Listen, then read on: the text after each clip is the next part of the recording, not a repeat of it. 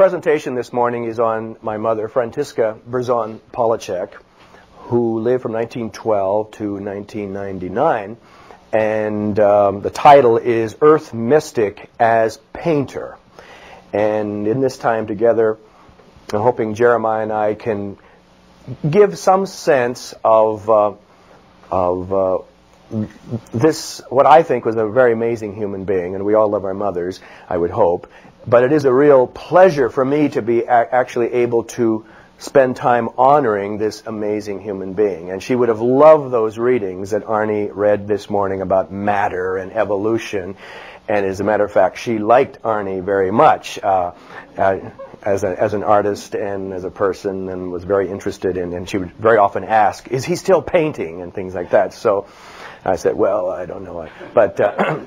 But what we'll do this morning is I have some things I want to say, some themes. We'll look at some of the paintings here. And then I'd like us to go in the back room, and we'll go as a little tour and go in there and look at some of those, come back in here and discuss.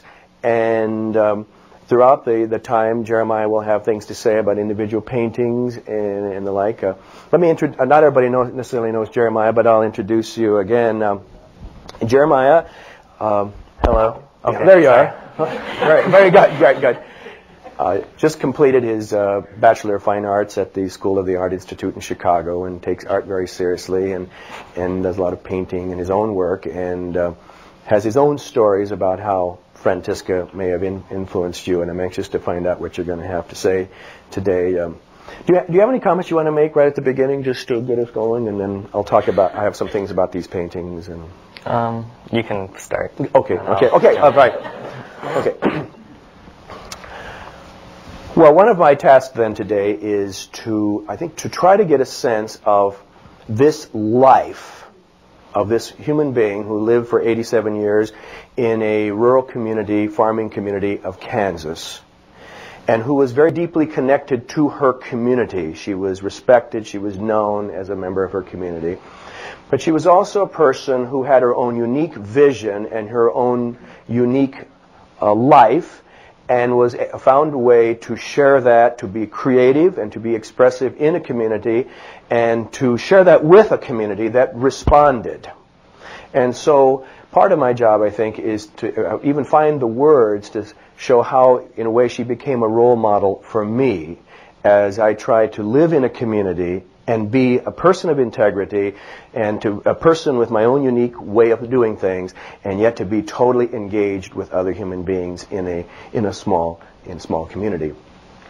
But as we look at this little group of paintings up here, I wanted to say that I thought there were four themes that contributed to her becoming what I would call an earth mystic, who was able to express that through painting.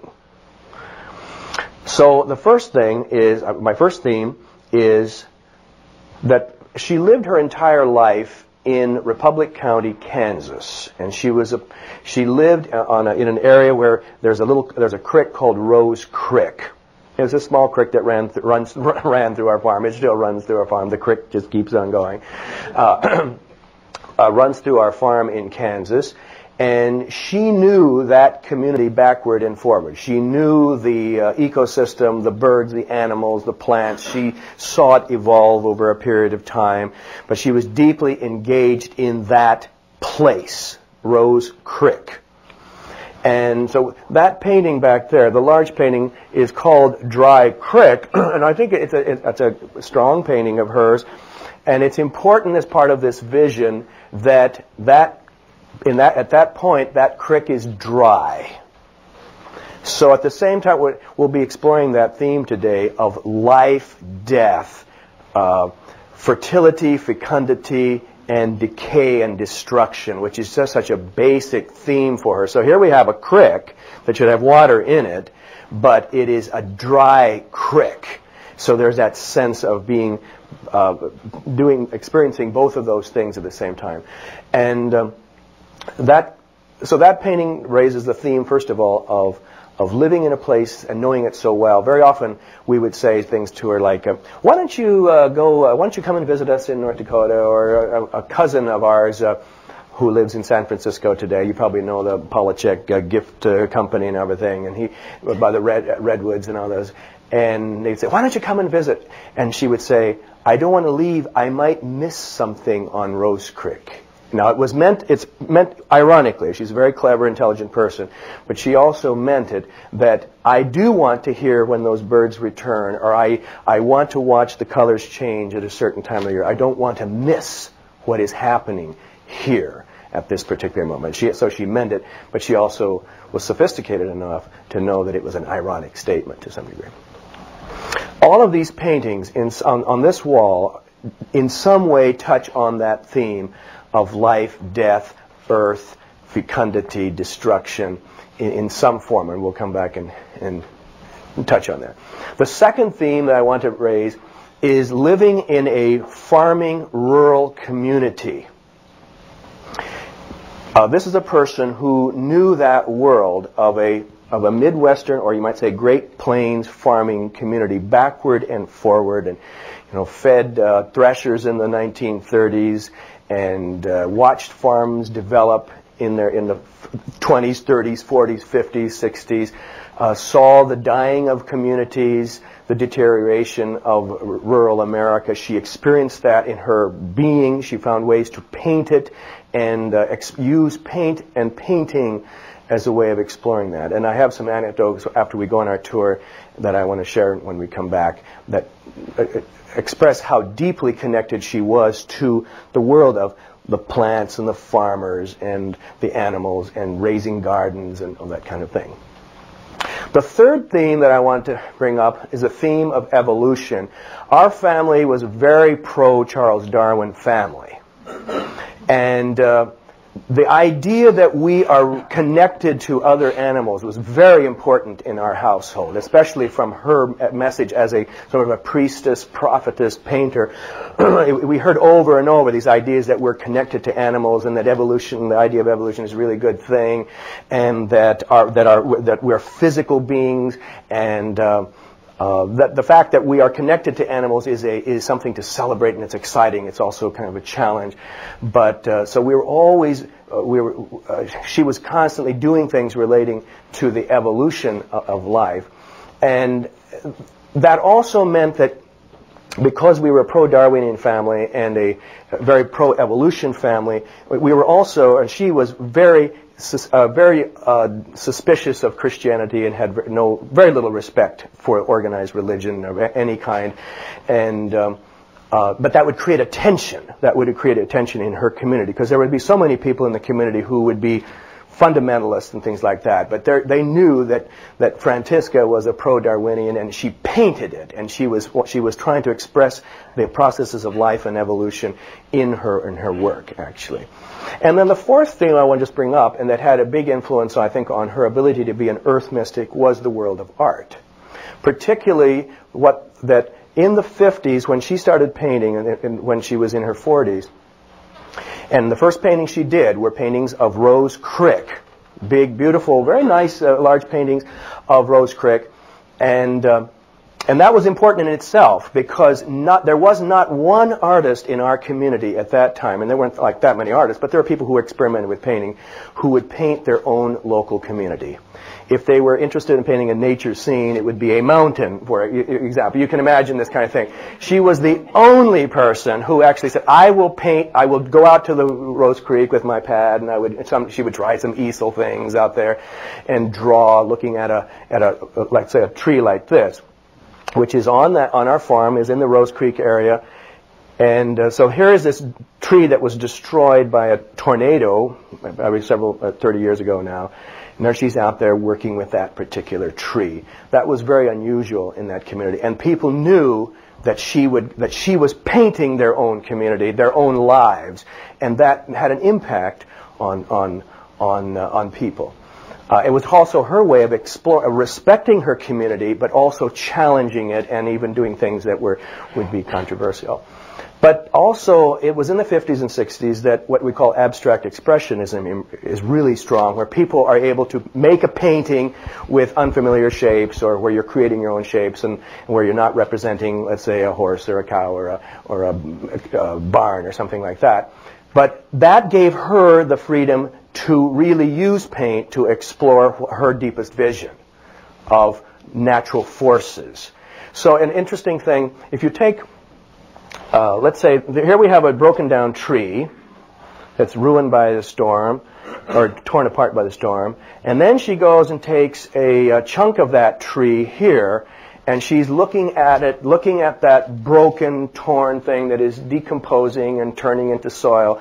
And so is it, in some ways, it's a realistic painting of a piece of a broken log, but at the same time, because of abstract expressionism, which meaning I can look at a painting with no recognizable shapes and forms, I can now look at that as a work of art in itself.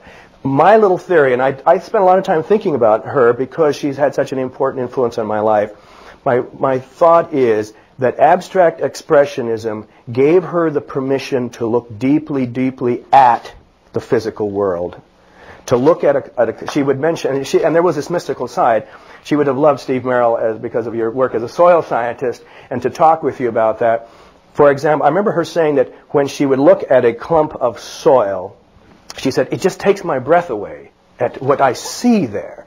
And that was an expression of a mysticism of looking at soil and having a sense of death, life, fertility, things coming forth, and it was a very important part of her message.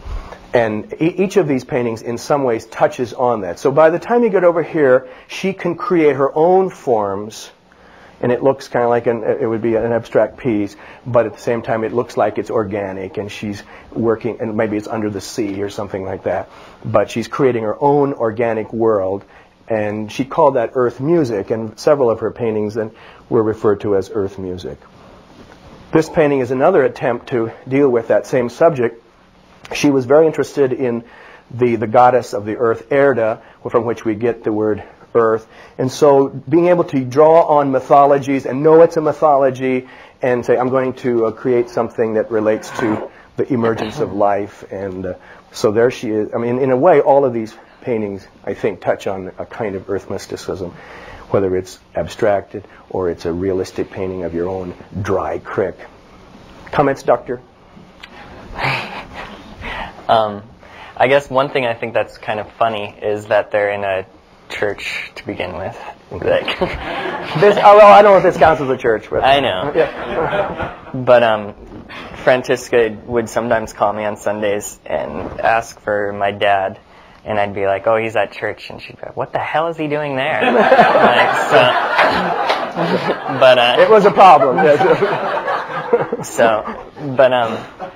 But one thing I think is that carries on with a lot of her work is the fact that a lot of them are kind of have an irony to them.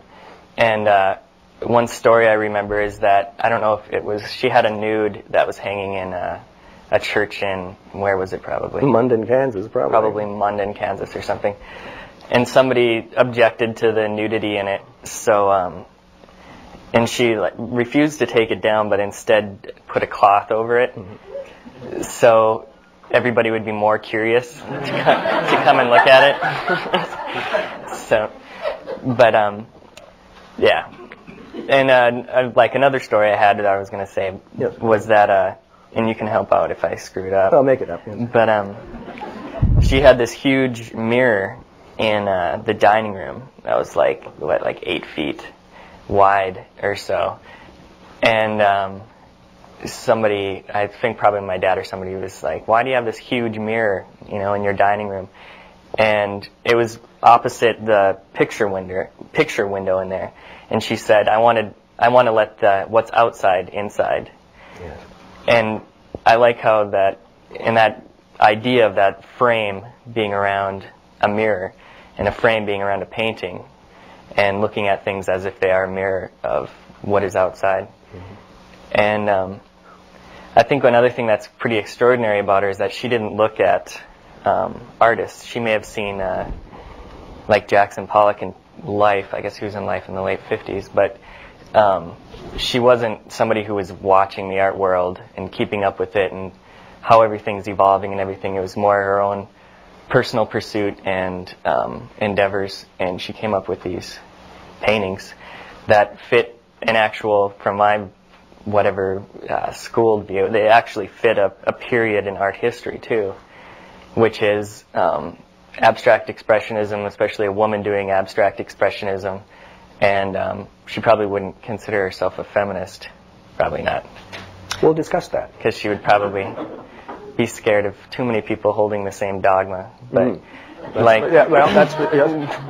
but the idea that she was able to like do essentially kind of feminist or whatever you would call it type of work involving like nude women, and there's one painting that's not here that is I don't know what it's called, but it's like this creation painting where there's all these women and they're all holding babies and they're crawling out of like the mud, but they look like monsters and they're just all like full of blood, and they all have these like little babies that they're holding, and it's like some sort of apocalyptic scene, even though it's supposed to be like millions of years ago. But anyway, you can go back. I hadn't remembered that. I love that phrase about, she was so able to come up with these sort of Zen-like one-liners, like this thing about, why do you have this mirror? And then that answer, I want to let the outside in. It was just, wow, what an interesting thought I thought that was. And it had, I hadn't thought of that for some time.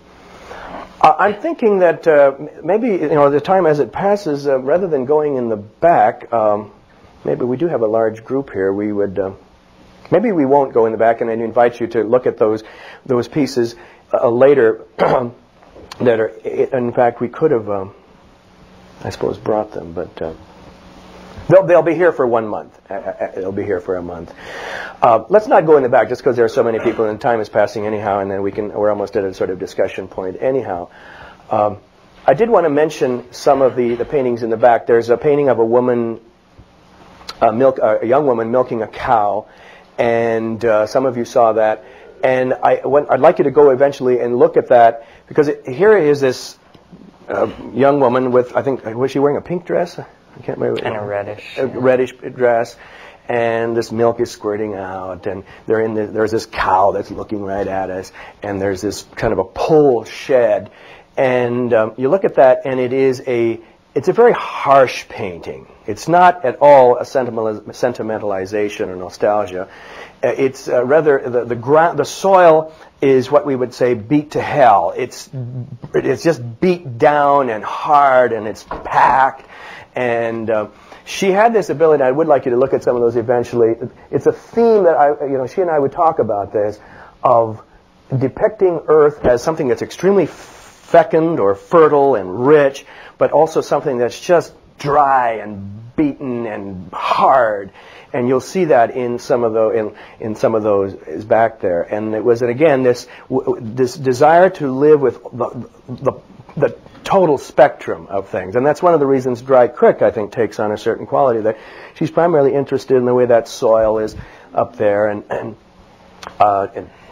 drying out, even though it should be a creek. And I just want to use another example of this one wasn't even framed. She probably wasn't satisfied with this, but as an example, she calls this Naked Earth, and she's probably referring to our Rose Creek area here, and she's creating her own little world.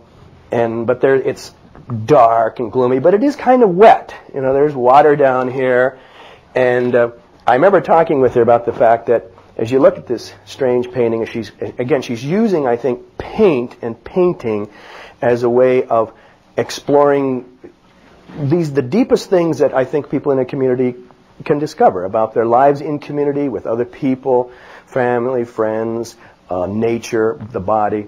And if you look in here, you'll see there's a shape in here that's like a crocodile starting to emerge. You can see can you see a little bit? There are these leg things, so that as she's exploring this kind of an ugly looking painting, even though I like it more all the time, and the greens and the wetness, there's something, life is emerging here in the form of like reptiles, dinosaurs, crocodiles. Can you see that little kind of an alligator in there? There's a little bit of a leg in here.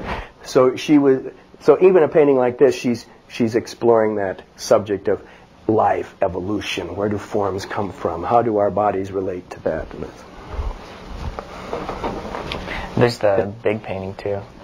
I'll bring that out later just to show. That's the grand finale. Well, it's a.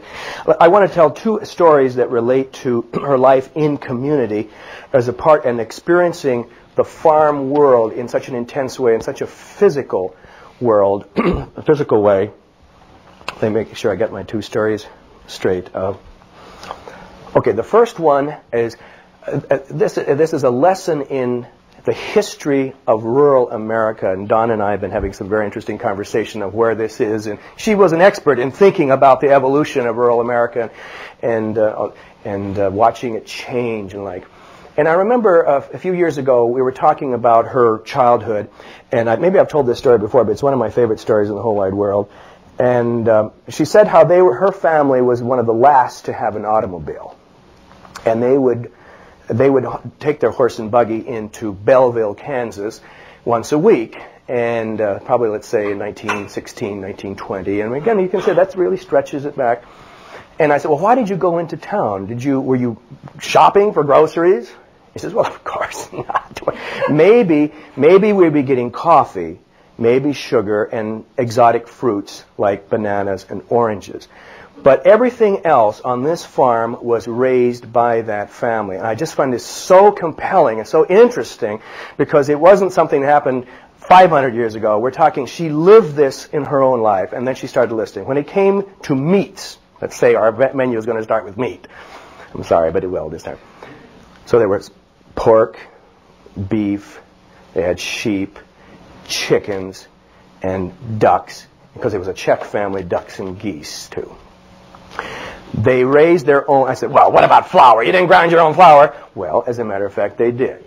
They raised their wheat, oats, corn, and they ground their own flour, and they ground their own corn into cornmeal, and like they had the milk, and they made their own butter, and they always had a garden. And because, again, it was a Czech family, and this was something throughout her entire life, there was always an herb garden, so there we lived with chamomile and poppies and poppy seed and various dill would be an important thing. But there was always a garden with all those vegetables, and so this was a family in her own life that experienced all those foods that they made themselves. So I would say, even though we don't see any food paintings here, that's part of the vision here. This being so bound up with the physical world, and plants and animals and raising your own food, and that it affects her way of seeing the world, and it's part of her, I would say, her mysticism. Another story I want to tell that I think tells something about the way of living in a community and then finding a way to be able to articulate it. It relates. Let's take the subject of women and women's spirituality. Many of you know of Louise Perret, for example, a woman who used to work here at the Unitarian Church and just finished a PhD in women's spirituality in a school in San Francisco. And one day Louise and I were talking about contemporary women's use of menstruation as a spiritual ritual, for example, and how it's a struggle, and how does one affirm the body and blood and the like. And so Louise shared, and I think she probably said this to here too, that she had this practice when she was menstruating, she would gather that blood, and then she would she would rinse out those cloths and put it in her plants in her potted plants, so that it's not just thrown away and discarded, but it's treated with respect. And so I was talking with my mother about this a few years ago, and about, what do you think of that?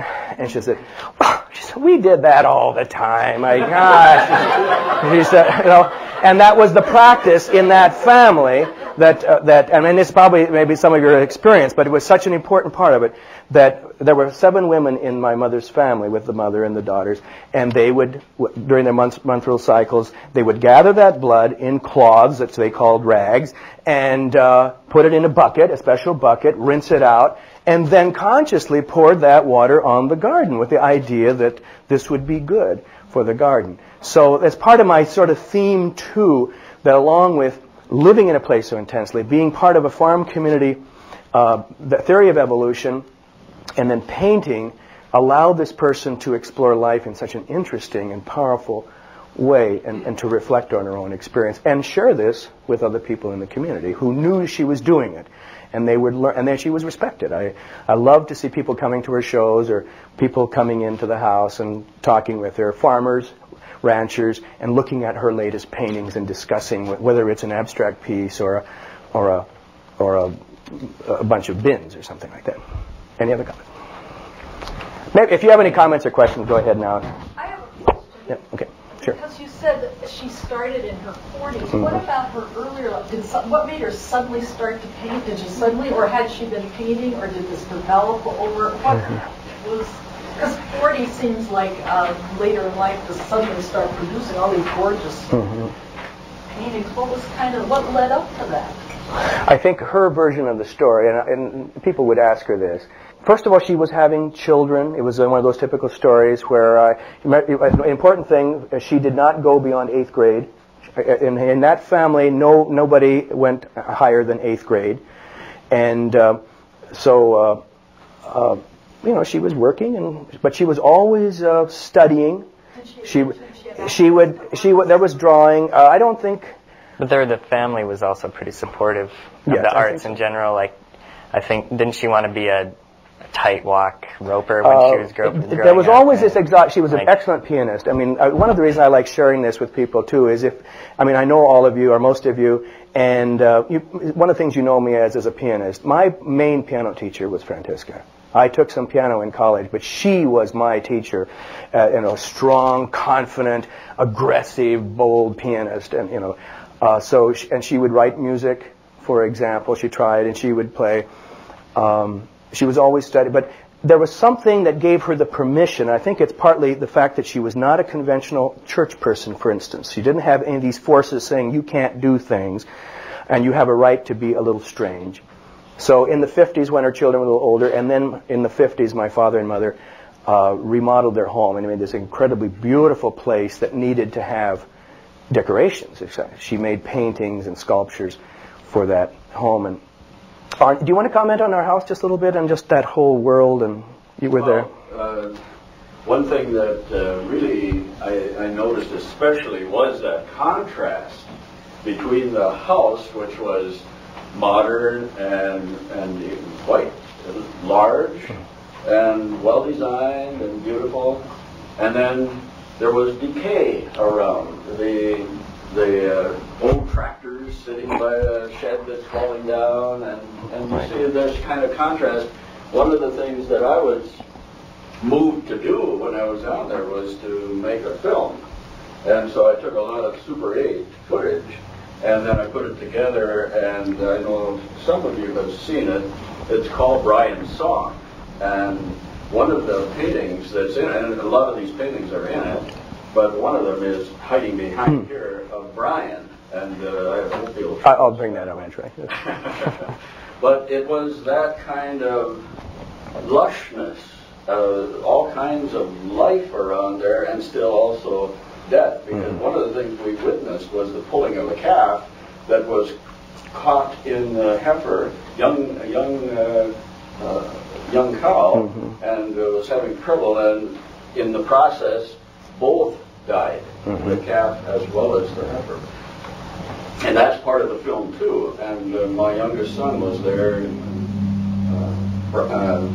Garth was there, as well as Sarah, and they were both little kids at the time. But the intrigue of these two children as they're watching this process of Brian's brother trying to yank this, get this calf out of there and save the cow, and failing in both. It was just that kind of contrast was so strong in that environment. Right. And what I think is so wonderful for her is that she was able to find a way to live that life, know it, be deeply connected, and find a way to be expressive and creative and respected and bold and all those things at the same time. She would eat everything. Like the weeds that would grow around the house, she'd try them. Yes. And I remember I was down there, I was probably in 9th grade or something, and we were with the cousins or somebody, and they're like, "Jeremiah, you smoking marijuana?" And I was like, "No," and my grandma was like, probably 75, and she's like, you know, I haven't tried that yet. But of course, there's like hemp and stuff growing all around the farm. Yes. But we were the biggest hemp farm, I think, in the country, actually. yeah. But Yes, go ahead, sorry. that's the whole story. And there's another an example of, again, these sort of one-line wisdoms, but they, again, I think they just keep coming through. Is let's say my mother, I was my mother, and I'm saying to you, you need to go out and take care of the garden, you know. And what would she say? Oh, yeah. She always said she never called them weeds. She said like getting rid of unwanted plant life. Right. Because she didn't. Right. Yeah, she said, she would even, like Jeremiah said, would you go out and go to the garden and remove the unwanted plant life? Now, the point, and then and it's because she's conscious there. This division of plants between the good and the bad is annoying, and she knows it has a reason, because we have to raise wheat and we have to remove the Canadian, all these kinds of things. But she also knows it's a social decision, and that it has eventually social people and the clean and the unclean and all this kind of thing. As another example of living life with plants and animals, I want to show this one because it represents so much of. I guess it goes like, no, I guess it's like this. That's the way it goes? Okay. A hand reaching for apricots. Now, again, this is an example that gathering fruit is such a major thing in this person's life. And apricots, I think, are especially important to us. I think there's something about Czech people and apricots that's a real connection there. But when she's doing something like this, she's obviously reflecting on her own life. And she was a fruit picker.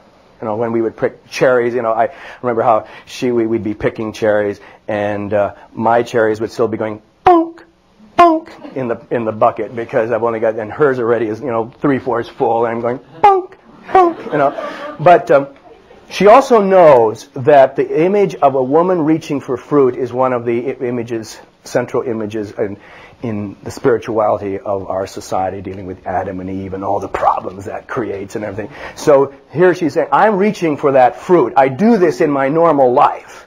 Because we're going to make this into apricot jam or something like that. But another dimension to this story, and that's part of that life, a lived life, which I think is so wonderful, is that my father and mother met when my mother and her sister were called by my father's family saying, well, we have some apricots over here. Would you like to come and pick them? They live about 10 miles away. And so they came over to pick the apricots, and that's where my father and mother met in this kind of situation.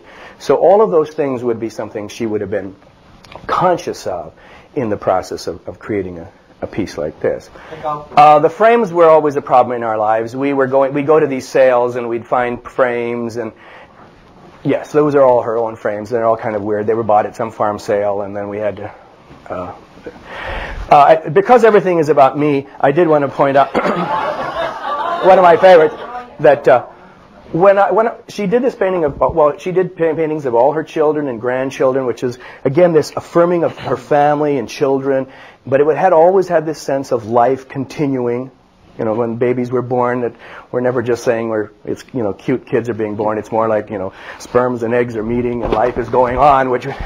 But she did this of me, and when I was 18, and there's me in my typical pose, but on the balcony on our ceiling or on the roof. But it's important that the book that I'm reading is D.H. Lawrence's Sons and Lovers, which adds this another dimension of our own relationship. This is very mysterious and continues to be a kind of a mysterious relationship. And she hadn't read D.H. Lawrence, that one, but she knew what it was. And it was interesting when Salman Rushdie was having trouble because of the satanic verses. She said, now, have you read satanic verses? And I said, I sure have. And she said, I want to read that, so I got her copy, and then she did one painting relating to the satanic verses. So this is an amazing human being, actually. She definitely did not believe in what we would call gods. The idea that there was some figure pulling the strings behind the scene was just totally unacceptable. And I think as she progressed, and she could see that she would not have used the word earth mystic, because the word mystic sounds a little too religious. And what was her church? Oh, there we weren't.